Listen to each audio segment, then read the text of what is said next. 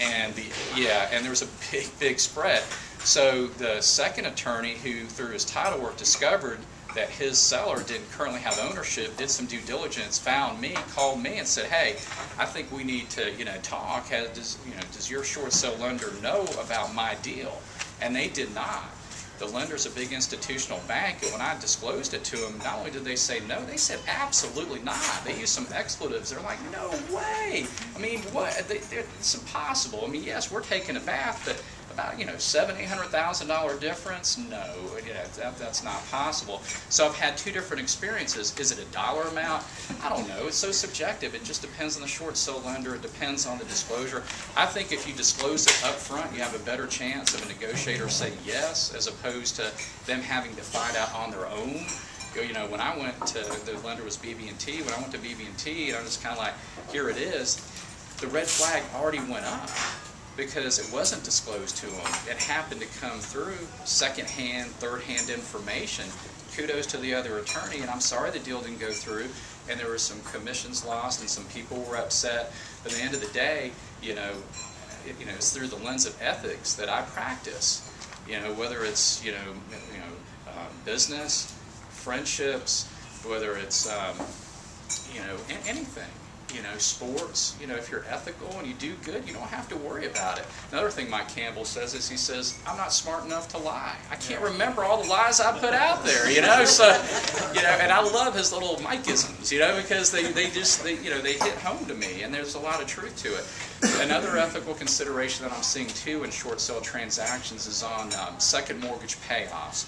For some reason, $3,000 has stuck as the amount that second mortgage lenders are going to get. I think it has to deal with the home affordable foreclosure alternatives and all that kind of MHA and HAMP stuff, which long story short means that if the first mortgage lender allows the second mortgage lender $2,000, the government will match and give $1,000 for a max of $3,000. So for some reason in our industry, you're seeing second mortgage lenders who may be offered or owed, $100,000 being offered $3,000.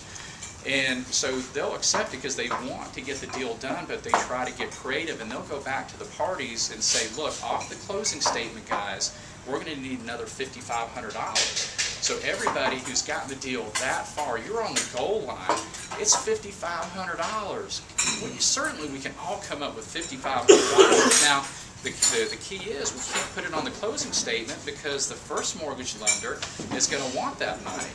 And so what I've seen and what I've been involved in was, number one, a bill of sale where the second mortgage lender required $25,000, the first mortgage lender allowed $3,000. So wink, wink, we're going to sell you a nice piece of furniture, seller to buyer for $25,000 coincidentally, so that money could go to pay off the second mortgage lender off the closing statement. Since my agents were aware of it, and I was aware of it, and this buyer was a litigation attorney, a prominent one here in town, who I hold to a higher standard, I shut the deal down. I know it was a great deal, and I know that the lender needed to get rid of it, but I was not going to allow that to happen on my watch. No, I'm sorry. You're not going to do it. Same with all the agents running around and the seller and the buyer saying, here let's come up with a $5,500. If it's not on the closing statement, if it's not transparent, if it's not under the light of day, I don't want it to happen. But not with me. There's other attorneys that'll do it all day long. That's their business. I'm not going to judge them. I just tell you how I do my business, and do I lose deals over it? Yeah, I do. I dare say that people will probably know me as the guy that will probably shut it down.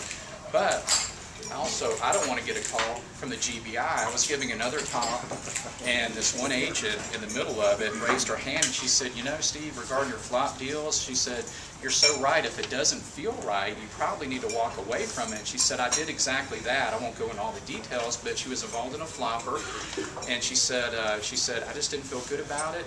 I left. 2 weeks later, the GBI called me and wanted to ask me questions about this particular investor, this particular flop transaction, to gain ammunition to go after an investor.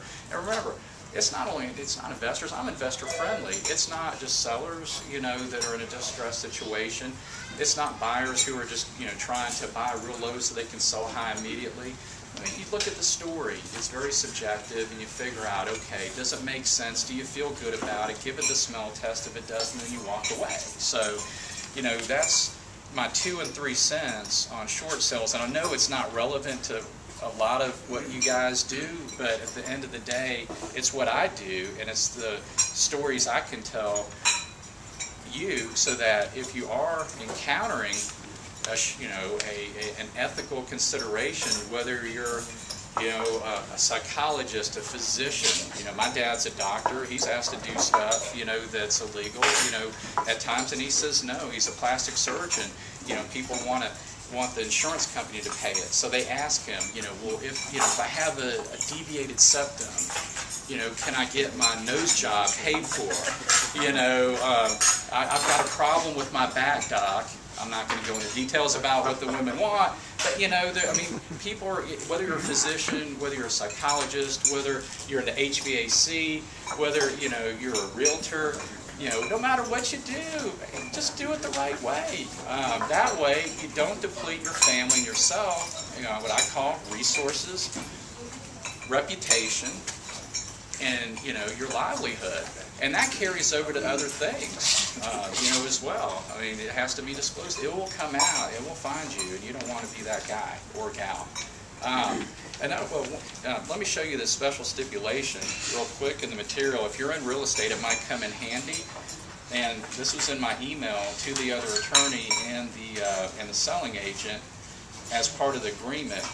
And I think with my story, you'll be able to follow along, but I put, seller acknowledges and agrees to provide a buyer within 10 days from the binding agreement date one of the following.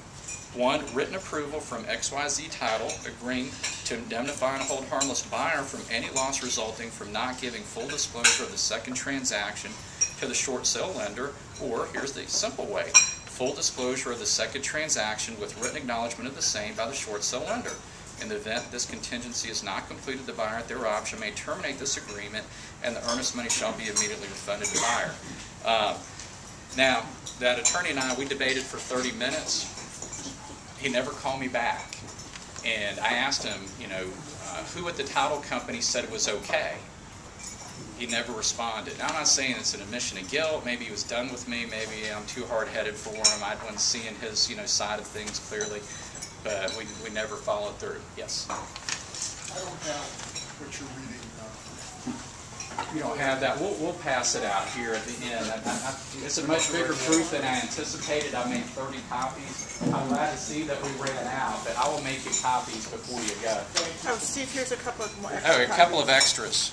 Here, we got some extras. Thank you for raising your hand. Let's see what else. Do I have a little bit more time? Yes. Is that something you recommend to go on all short sale closings, or is that something that just when you know that it's going to be a flop? Just when it's going to be a flop, where there's not going to be full disclosure to the short sale lender of the second transaction. And where I've read where the realtors and the closing attorneys have gotten in trouble again is where there's concealment, so this takes care of that if it's fully disclosed, and there's been a manipulation of the BPO. If you hear of anybody, whether it's a seller, an investor, and they're manipulating the BPO, they can put a tarp on the roof. I won't say some of the other things they do, but they create nasty smells in the house to make it look like there's a major issue with the plumbing and so forth. And then, miraculously, after the BPO's done, all that stuff's lifted, the next appraiser comes in on the second transaction, and voila, you just gained $50,000 to the detriment of the short sale lender who's trying to function under fair market value to mitigate their loss, to ultimately get back on their feet so they can start lending again. So, y'all have any questions, concerns? Don't tomato me. I'm just a lawyer up here trying to make a living, the honorable way. Yes, go ahead, Jeff. I'm going to call you afterwards, so it's not to pull the rest of it. Okay. But in a short sale that I'm involved in, where the broker listed it at a price, the seller, the owners agreed, we all signed the documents, but the lender of the owners comes in and says, oh no, I don't like this, I'm not getting enough money. Right. So now they're jacking the price up.